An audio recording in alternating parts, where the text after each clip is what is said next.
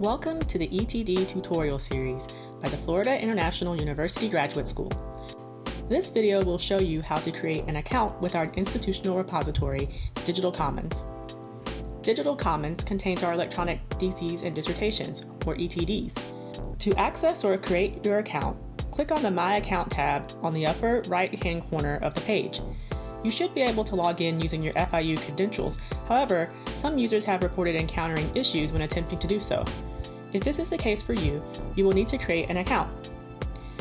Beneath the FIU login section, you will see the Digital Commons login section and a section to create a new account. If you previously created a Digital Commons account, log in using the email and password you used when creating your account. If you need to create a new account, click Sign Up in the Create New Account section.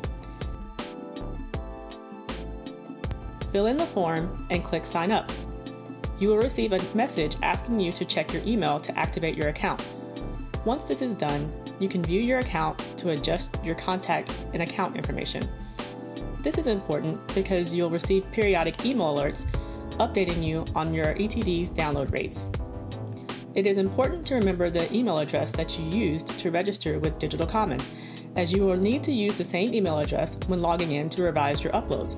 If you use a different email address to sign in, you will not see your previous submissions listed in your account. And this concludes this tutorial.